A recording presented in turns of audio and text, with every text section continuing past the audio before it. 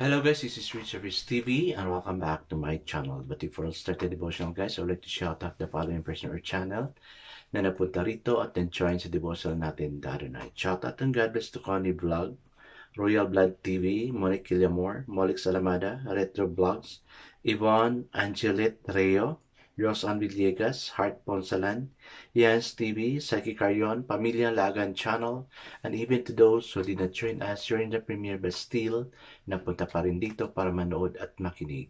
And making time with God. God bless us all, guys.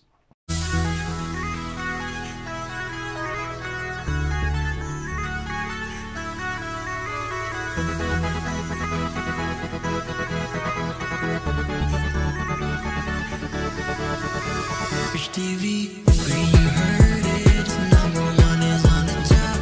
Good advice, they'll never stop. Rich TV, where you heard it, number one is on the top. Good advice, they'll never stop. Praise God, it's Friday at makapagpapahinga na naman tayo bukas. Diba? Sa mga estudyante natin, enjoy your day kasi tapos na yung exam. Pero maliban sa grade 12 na may NAT pa sila tsaka periodical exam, second periodical exam. Alright guys, let's now proceed to our devotional. Let's open our Bible to Mark chapter 10 verses 26 to 31. Still guys, I'm using the devotional study Bible because the words used is so simplified na maintindihan talaga natin. What I'm reading is still a part of the rich young man's story. So the word of the Lord in Mark chapter 10 verses 26 to 31 says, the disciples were even more amazed and said to each other, "Who then can be saved?" Jesus looked at them and said, "With man this is impossible, but with God all things are possible." Amen. Let's claim it, guys. No? Peter said to him, "We have left everything to follow you." "I tell you the truth," Jesus said. "No one who has left home or brother or sister or mother or father or children or fields for me and the gospel will fail to receive 100 times as much in this present age, home, brother, sister, mother, children, and fields, and with them persecution, and in the age to come eternal life. But many who are first will be last, and the last will be first." Amen and amen. I guess let's now pray. Yes, Father God, we already experience your abundance, but yet, human as we are, we still long for more abundance that comes from you, okay? And this is what we are always praying. Lord, thank you, dear God, that with you nothing is impossible. Thank you, dear God, that you are always with us. Thank you, dear God, that you always convict us to come and join the devotional in order for us to grow. Thank you, dear God, for convicting us to really meet with you, having a date with you every 8 o'clock in the evening. Lord, thank you.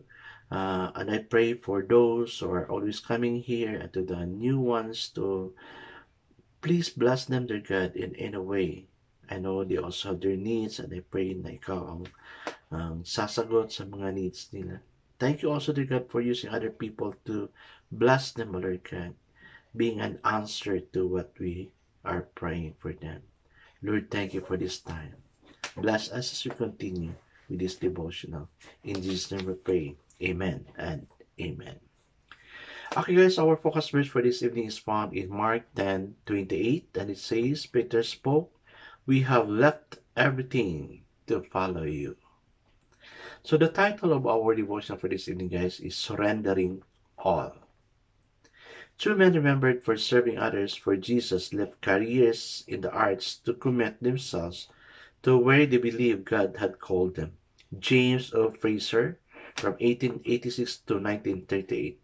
He decided not to pursue being a concert pianist in England to serve lists of people in China, while the American Hudson Van Deventer in 1855 to 1939 chose to become an evangelist instead of pursuing a career in art. He later wrote the hymn, "I surrender all, If you know that song, guys, that's a very nice song. I-search nyo lang sa YouTube, Surrender All. While having a vocation in the art and the perfect calling for many, these men believed God called them to relinquish one career for another. Perhaps they found inspiration from Jesus counseling the rich young ruler to give up his position to follow him in Mark 10:17-25. Witnessing the exchange, Peter exclaimed, "He have left everything to follow you," in verse 28. Jesus assured him that God would give those who follow him 100 times as much in this present age, an eternal life. But he would give according to his wisdom. Many who are first will be last, and the last will be first. No matter where God has placed us, we're called to daily surrender our lives to Christ, obeying gentle call to follow him and serve him with our talents and resources, whether in the home, office, community, or far from home. As we do, he'll inspire us to love others, putting their needs above our own. Amen and amen. We can serve God anywhere God placed us. No? Although, mas maganda talaga yung mga opportunity talaga sa mga nagpunta ng mission because they deny their comfort, no, just to serve God. Grabe yung faith nila. I've been to mission, but I was only in the mission for 3 years, no? So, nung tumuntong yung year 2000, I go back to my homeland and here in Bukidnon. Wherever God placed me, I did serve God in that place, no? Especially that I was active in sharing God's word before. Lalo-lalo na nung naging board of director ako ng Philippine Student Alliance Slave Movement. But still, because we're growing old, what I'm doing this time is I cannot go anywhere to share God's word na kaya dito ako sa YouTube ngayon. Guys, you don't need to go away in order to become a missionary, but where you are planted, that would be your mission field. No? Hindi man tayo maka-share ng word, but at least we can share our resources, no matter how small. No? Yan yung promise ni Lord. God will bless us 100 times. Diba? Nabasa natin yun dito. God bless us 100 times. Yung sa akin nga, parting words ko, God bless us 10 times better. But kay Lord, 100 times. So, di ba? Kasi we surrendered everything to God. No? No matter how small, just give it to God. And God will bless us 100 times. No? Surrender all to Jesus. No? Kaya, I want you to listen to that song, I Surrender All. No? Nasa YouTube na yan. I-search na lang. And you will really be blessed of the words. I guys, let's now proceed to the 2 questions. Who comes to mind when you think of someone who sacrificed for Jesus? Ay, marami. No? Mga kasamahan ko sa mission. No? Kasi I know the difficulties of being in a mission. Di ba? Yung sinabi ko sa previous natin, maski chinelas, you cannot just buy it immediately, but you still have to pray for it. Di ba? Grabe, no? Grabe yung standard ni Lord. Kailangan yung choice talaga ni Lord. Second question, how is God calling you to surrender? Well, sabi ko, no, kahapon ba yun? Thinking of myself, I'm satisfied already, contented.